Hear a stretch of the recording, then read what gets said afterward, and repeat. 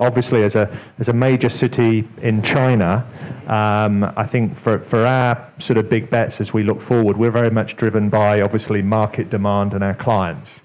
And if you think about broader government policy around regional economic clusters, here in the south that is GBA, and we look at that very much as what we call a smart region rather than a collection of individual smart cities.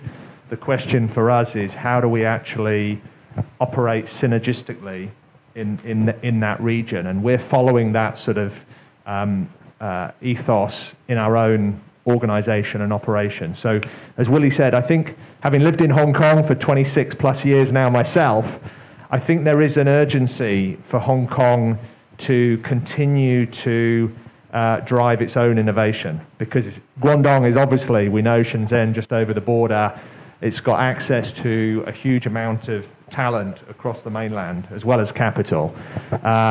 And you know, it's easy to say Guangdong and Hong Kong are complementary because Hong Kong has a tremendous legacy and history of academic research, et cetera, et cetera. So putting them together absolutely makes sense. But we believe that Hong Kong needs to continue to innovate, right, and partner with Guangdong.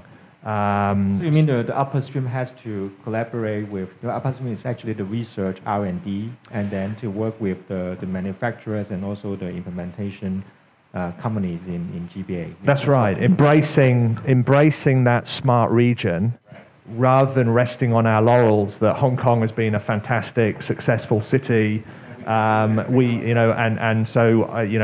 As an organization, we are actively encouraging all our people in Hong Kong to have a mainland China experience, for example, to really understand the innovation that is happening on the mainland. And then, you know, when they return to Hong Kong, they're in a better place to interact as part of that holistic region. I understand. Thank you. So it's how does 1 + 1 = 3, essentially.